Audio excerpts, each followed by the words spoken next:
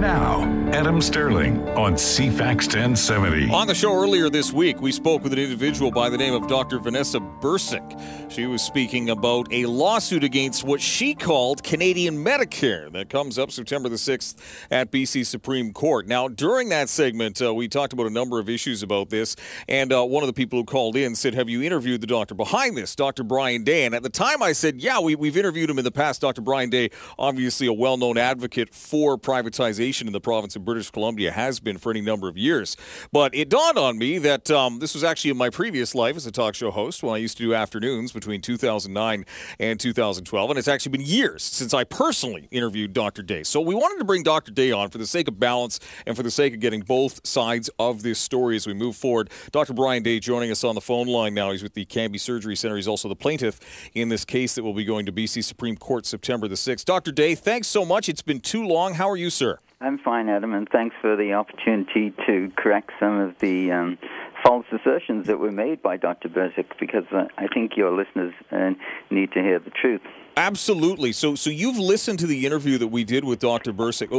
What is it that she said that you feel was particularly unfair, sir? Well, I think we'll take that. We don't want to spend the whole time on that. But just a quick correction. Yes. I am not a plaintiff in this case. Okay. There were, and this is something that you wouldn't have heard from Dr.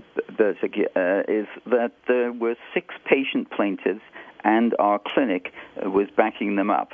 And the 2 of those patients, cancer patients, sadly have died during the almost 8 years it's taken to get to trial. Oh dear. And 3 of the remaining ones are children, one of whom is paralyzed for life after a 27-month wait to get into BC Children's Hospital for surgery on a severe spinal deformity.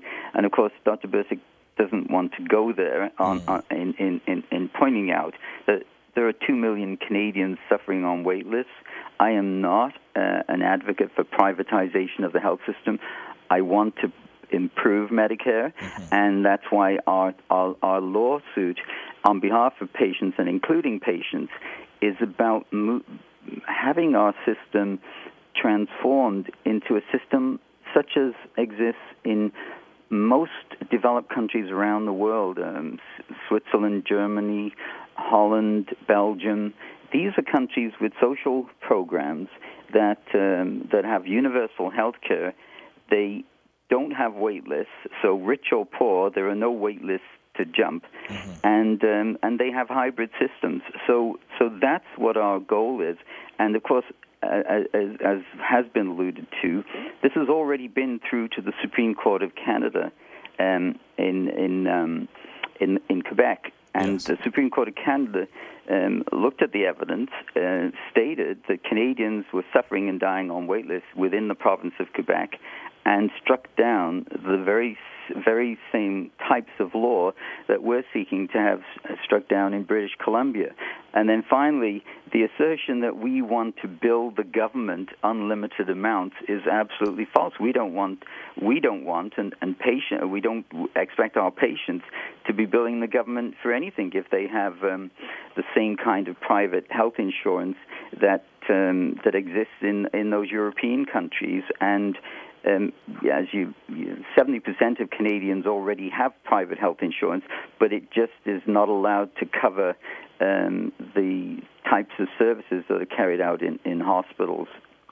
Now, talk about the issue to do with who pays for services such as this, because that was something else that Dr. Bursick brought up, the idea of whether or not somebody who pays a fee for a private service should also be eligible for funds from MSP to pay for their procedure. How does that work? Well, here, there are 2 components to your medical plan as a Canadian. One is the hospital cost, and the other is the physician fee. And there is the physician component of the fee is covered through your medical services plan insurance. The hospital component is covered through a global budget that the government gives to the hospitals. And our intent, in contrast to that which Dr. Bursick outlined, is to have the whole amount completely funded through private insurance in the same way as already exists in British Columbia with workers' compensation. Mm-hmm. Workers' compensation, people think of it as a quasi-government body, but and by the way, that's the commonest type of patient we treat at our clinic. Yes. The Workers' Compensation Board gets no government funding. It's a private insurance company for people injured on the job, funded by employers. So that was another falsehood. And the other thing that was kind of irksome to me mm-hmm. was the notion that we would draw doctors from the public system. The biggest wait lists in Canada right now are in my specialty of orthopedic surgery. But because the hospitals are rationing operating room time, there are 178 recently graduated orthopedic surgeons in Canada who cannot get full-time work. Really? I had no idea. I know, but this is the kind of information that will come out at trial.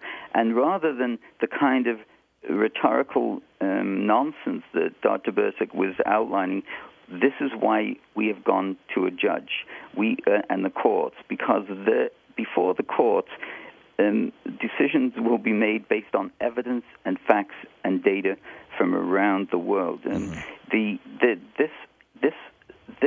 Dr. Bursik also alluded to the Canadian Medical Association, and the Minister Philpott was there last week. She stood on the podium and admitted that our health system was out of a recent ranking of 11 developed countries, was ranked 10th out of 11. And when asked what she could do about it, her response was, well, I'm only one of 14 health ministers in Canada. I'm going to have to meet with the others and discuss what we can do. Well, that's, to my mind, we know what to do. We need to look at those countries that are doing better than us, mm-hmm. and not the United States, which was actually 11th, one below us. Yes. And if you're in a hockey league with 11 teams and you want to get better and you're the 10th team, you don't look at what the 11th team is doing. How do we avoid going the route of that 11th team then? Because the fear is that the precedents that would be set through this legal action that is being brought on behalf of these eight plaintiffs that you mentioned, how do we avoid going the way of the United States? How do we specifically not go that direction? Well, first of all, we have universal health care, which the United States doesn't. But so does every other country that I've, yes. Countries like Germany and Belgium and Switzerland and France and England and so on. They have universal health care. That's what we want. But the trouble right now is that patients are not getting access. And the evidence from around the world shows that a government monopoly in healthcare, which Canada has, is not the answer, and the answer lies in looking at countries like Germany and Belgium, and one of the things I just mentioned, we have 14 ministers of health in Canada, and each of them has a ministry. Well, and you mentioned, we've already had a case similar to this in Quebec. Well, two points about that. We are really going to the Supreme Court of British Columbia initially, but it may go all the way to the Supreme Court of Canada. Yes. And we're asking, should a patient suffering on a wait list in British Columbia have the same protection under the Charter of Rights that the Supreme Court of Canada gave to Quebec citizens? That's it in a nutshell. Yes. We're asking, is it appropriate that patients should be, and these are the words of the Supreme Court of Canada, is it appropriate that Canadians should be suffering and dying on wait lists? And the Supreme Court of Canada said that absolutely not. It's the government cannot have it both ways.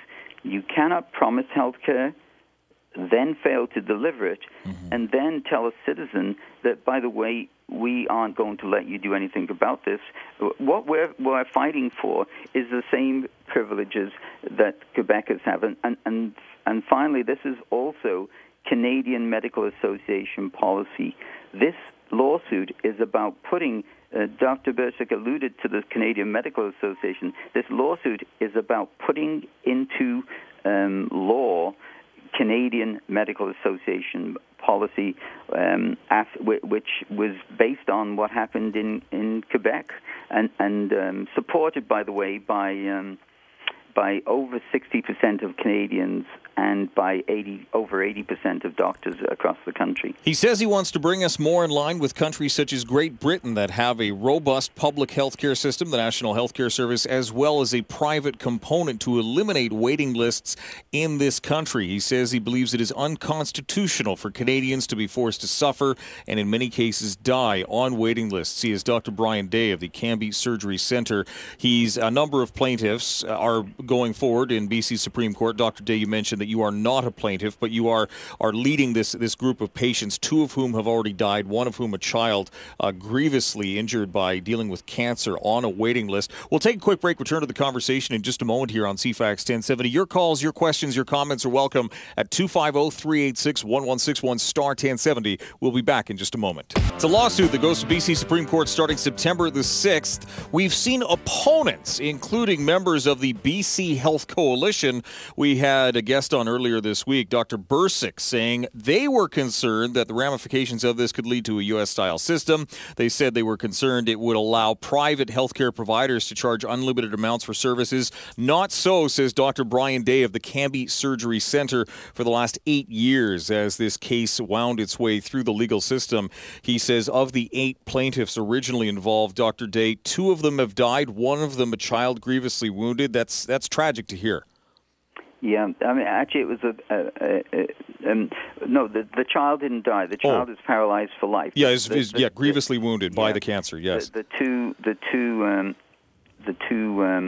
plaintiffs that died were patients who'd suffered on wait lists and had their cancers spread as a result. And there are many thousands. Actually, in a survey of doctors carried out across the country, more than a quarter of physicians have had a patient in Canada die while on a wait list.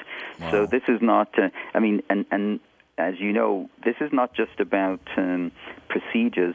There are over 4,000 about 4,000 suicides a year in Canada, and many of those lives could be saved if it were not for the poor access to mental health services in this country. Yes. We talk about wait lists to get surgery or to get into hospital, but wait lists for mental health treatment are sadly lacking as well. Is that really the same sorts of thing, though? Because I was under the impression that, I'm trying to figure out, how are psychiatrists funded? Is it like medical doctors? Or? Yes, yeah, they are physicians who specialize in taking 4 or 5 years of extra training. Yes, and there just aren't enough of them, and there just aren't the wait lists to see a psychiatrist are as long as to see any other specialist. I've heard that. The other point that's often lost is that the worst access problems in Canada, and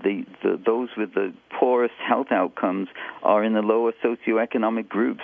So the system we have is not providing what its original intent was, and what we're trying to do is create what the Canadian Medical Association calls Medicare Plus, where it's actually better than Medicare. It makes no sense that we don't provide drug coverage, for instance. It makes no sense that we don't provide dental coverage and coverage for physiotherapy, all of which are covered in those countries that I mentioned earlier that have hybrid systems.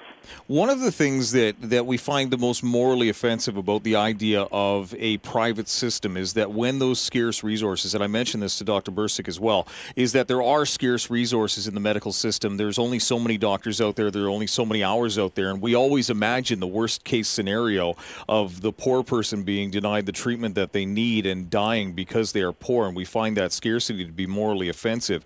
However, as you've mentioned today, we don't often think about the fact that there is still scarcity and there are still people being denied the treatment that they need, and indeed in some cases dying with the system that we have. And I think part of the problem is we don't like to admit to ourselves how bad things can be right now when we fear change. Well, that's right. I mean, but we were ranked, and as Minister Philpott 10th of 11. We were ranked 10th out of 11. World Health Organization ranked us 30th in the world, but in the top 3 or 4 in cost. And then a European group called the European Consumer Powerhouse compared Canada to 29 countries in Europe that have universal health care, and we came out ranked 23rd out of 30 overall in quality and last in value for money, because we're spending a lot to get little, and that has to change. And the result, a lot of our funding that we in healthcare is going into a massive health bureaucracy with 14 ministers of health. We have 11 public health bureaucrats for every one on a per capita basis that Germany has, and Germany has no wait lists. Interesting. Dr. Day, what do we expect the timeline to be? As you mentioned off the top, this is a long time coming. It's been, 8 years now since this was first working its way through the legal processes. Trial starts September the 6th. What happens after that? Well, it's supposed to be scheduled for as long as 6 months, and there are over 200 witnesses being called. As I said, we're hopeful that when objective evidence is put before the courts, common sense will prevail, and I think that it is possible that it could be appealed either way, but hopefully there will just be a definitive judgment in BC. But it could go all the way to the Supreme Court of Canada, as you said. There's a good possibility, yes. What would happen if you won? Well, if we win, then things like, for instance, your disability insurance, right now, if you're injured at work, you are covered. You get an MRI right away if you need it, surgery right away, procedures right away. But if you're injured and not at work, and even if you have disability insurance for your work, that disability insurer is not allowed to fund your health care. And so we're talking here about someone who has the same injury on the weekend in the backyard as they have at work, might have to wait 18 months.